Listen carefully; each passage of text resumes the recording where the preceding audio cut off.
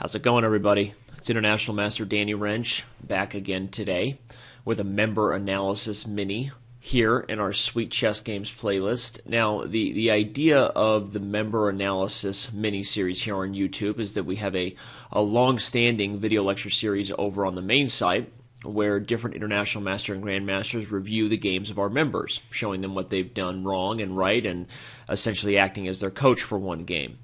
And some of those games that get submitted for member analysis don't quite make the cut, so to speak, either because they're too short or because there were some critical errors very early on and not enough instructive material to justify an entire 20-30 minute video lecture. So it's not to put those people down and say, hey, you're not good enough for the main site, but that's essentially what I'm doing. I'm putting you down and saying your game is not good enough for the main site. Pick yourself up by the bootstraps, and instead of sulking in the corner, buckle up, Buttercup, and learn something from the video lecture here on YouTube. How about that? Today's member that submitted the game is Dweezil1872, and he was playing the white pieces. All the games by definition, despite my jokes of putting you down, and I was only kidding, and saying your game wasn't good enough, they all have some instructive moments, obviously, or we wouldn't have even chose them for here. And so the instructive moments in this particular game are those of technique. There's some really important lessons of development, and I'm going to highlight those for you, and hopefully we can all learn from Dweezil1872's mistakes.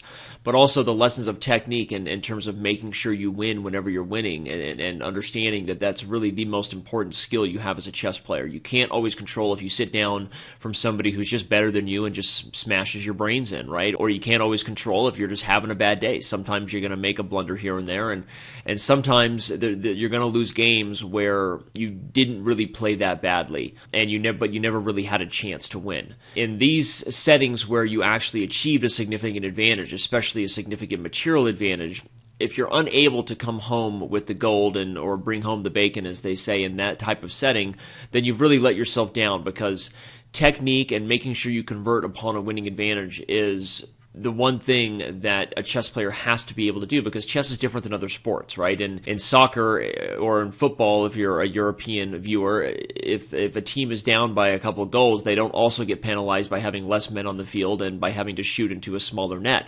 In basketball, the team that's down by 20 points doesn't get penalized by having 4 men and having to shoot on a 12-foot hoop. So technically, you're always on equal footing if you start to turn things around. In chess, if you're down, you should be down. And in a lot of ways, I'm talking about positions where you're just clearly lost, not a position where maybe you're down in material but you have some sort of compensation. That's obviously still sort of unclear. And by the way, my critique of Black's inability to win this game doesn't necessarily take anything away from Drowsy1872. By the way, apparently his name is Drowsy, not Dweezil, so I apologize for mispronouncing that. It's always good to show great fighting spirit and to have the wits about you to not give up when you're down. And, you know, the old sports cliche, win one for the Gipper, never give up till it's over, right? Don't cry until the fat lady sings, etc., etc. I can try to think of more. I'm sure I've already butchered a couple. The point is that Drowsy1872 sent me this game because he was proud of his comeback and his fighting on past the point where he had lost his queen very early in the game, and that's great, and I applaud him for that. And in my own games, I've had many games where I've come back from a lost position and had people come back from lost positions against me. So in a practical setting, of course, people do come back when they're down, and Drowsy should be applauded for that, as well as many other people who fight hard and fight back from positions where they're lost. But it doesn't change what I'm saying, that you should always win when you're winning. The skill you want to have as a chess player, be proud of yourself for coming back, but then make sure you don't do it or allow anybody else to come back against you, right? So I don't want anyone to get their feelings hurt or misinterpreted. You should always fight on. You don't just resign just because. I mean, you have to fight on even in worse positions. That's part of the fact that it's a game. It's not a science.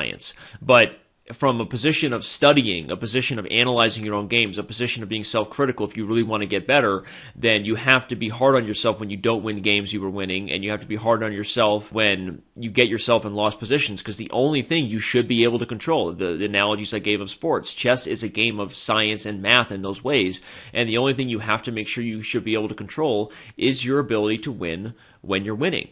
In general, you have to have the mindset that if you're winning, you have to win those games. It doesn't matter if your opponent gets up and Garry Kasparov sits down or Bobby Fischer sits down, right? You still have to win when you're winning. You have to know that if you execute the right ideas when you already have an advantage, it shouldn't matter if God or the best computer in the world is playing the other side, because short of trickery or tomfoolery or magic that an omnipotent character might be capable of, you just do the math. You should be able to win. It's short of anything fantastical. So hopefully I've made my point in terms of why it's important to have the good lessons of technique, and I'm just going to get a couple of those across to you guys today. And let's go ahead and jump right in.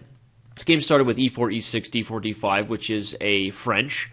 And if you wanted to learn more about the French, you can check out our chess openings playlist. Here, white plays the exchange French, not the most ambitious variation, the advanced and the main lines occurring with knight to c3, or even the Tarrasch with knight to d2 are a little more popular. But after e takes d5, e takes d5, knight f3, we have an exchange French, which is a symmetrical structure offering not necessarily a boring position, but offering, when you have a structure that's this symmetrical, it's the smallest things, like who gets control over the e-file and the smallest amount of time or tempi wasted or not wasted in the opening can be the things you count on to get a small advantage in the middle game, because there's not really a major structural deficiency in either player's camp. So anyway, but here white plays the first big mistake. This move queen e2 check is really a horrible move, and if you want to know why, it's the same lesson I taught over on our Chess Kid website, Chess.com, which is that whenever you put the queen in front of a minor piece, you're essentially creating an old lady that swallowed the fly situation, right? There was an old queen that blocked the bishop, who blocked the rook, that prevents the castles, which stops your development and leaves your king in the center. And all those things adding on top of each other means that this type of developing move, creating dysfunction, you're sort of retarding your own development, is really something that needs to be avoided at any level. And here black doesn't bail white out by doing the same thing and allowing a trade, but rather just develops a piece, and as he should, leaves white in a horrible position. White plays another developing move and then takes on f6, and quickly, after a series of horrible moves, being queen e2 and then the voluntary capture on f6, finds himself in a lost position. White is already in major trouble here, and after the move c3, should have just lost the queen immediately. I'm not going to over-criticize it, because after a wasted move c6, black did win the queen in a couple moves. Now I could sit here and say, obviously for the last several moves, rook e8 is obviously the best move, which wins the queen in the most concrete fashion and ends the game. So that's what black should have done. But the person playing white was Juizal 1872, who went on to win this game. So the most important lessons I'm taking into this video lecture are actually not lessons necessarily for Juizal. I'm actually being very critical of what he did here with the move queen e2, blocking his development, the old lady that swallowed the fly, voluntarily going out of his way to give up the bishop for the knight and open the e-file was almost as bad.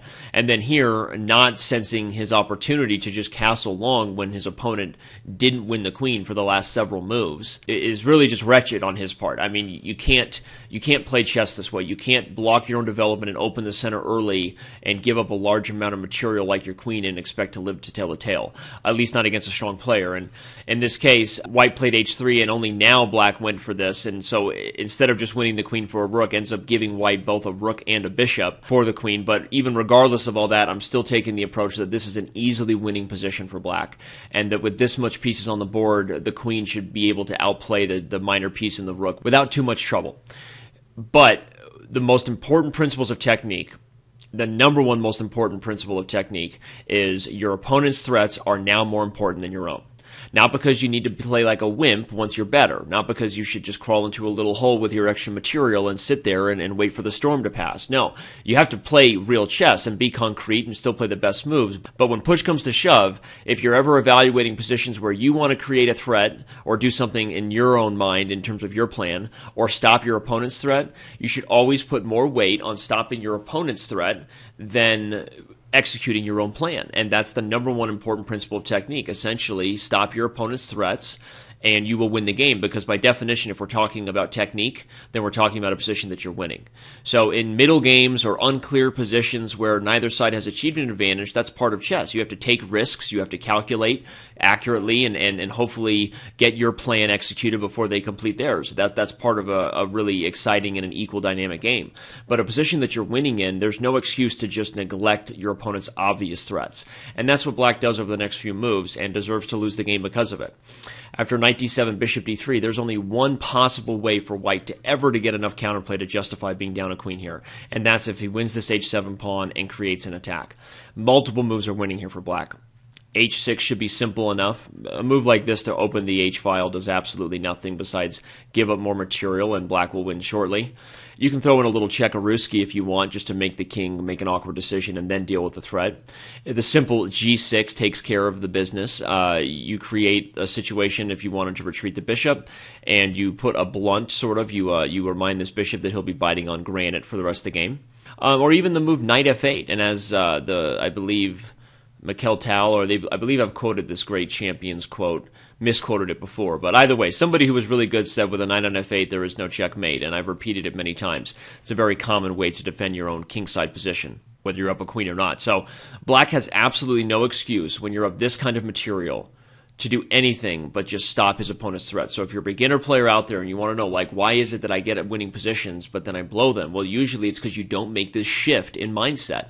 The shift in mindset that needs to happen is I am now better, clearly better, even winning, and let me go out of my way to be disciplined. I will still develop plans and try to play aggressive chess, but as soon as my opponent makes a move, why did they go there? Why did they go there? Why did they go there? What is their threat? What is their threat? What is their threat? How can I stop it? How can I stop it? How can I stop it? Because technically, if I stop their threats and just basically trade pieces for the rest of the game, I should be able to win. And the queen is such a dominant piece over a rook and a minor piece when there's so many things going on both sides of the board. The queen will have no trouble dominating and winning this game. It's just going to take a few moves of coordination, or bring the queen out and just start creating some threats to open lines. There's a number of ways to do it. But missing your opponent's obvious threat is inexcusable when you're up this kind of material, and it's the reason black loses the game. After queen c7, bishop takes a7 check. For the record, even this position I would still happily take black. Here I would play a move like g6, which opens up the bishop to defend the rook's threat. I'm not afraid of trades, of course, because I still believe in the queen's power over the rook and the knight, and black is still winning.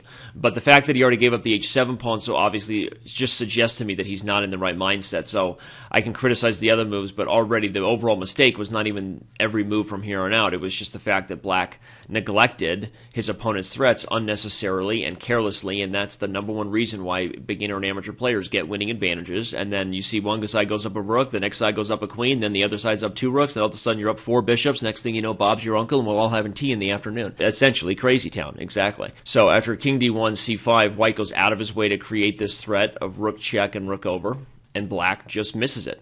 Still, even in this position, g6 is easily winning. Maybe not easily winning anymore. White's gotten some compensation for the queen, but I still would take the first lady's chances here, and especially with the white's king not really being ideally placed either. But knight to b6 just misses this obvious threat of check and check. King d6 would have postponed the inevitable, but at this point black is lost, and here white loses to checkmate. Unfortunately, the person who sent in this game probably thought he was going to get credit for a brilliant queen sacrifice, but it doesn't count as a sacrifice unless it's forcing. You don't give up large amounts of material when your opponent has multiple ways to deal with the threats, and basically you're just completely lost, and be able to justify that or pass it off as a sacrifice. Obviously, this is the cold, harsh reality of member analysis. I apologize if I've offended anybody in this video, though secretly, wink, wink, not really, and I will see you around on Chess.com.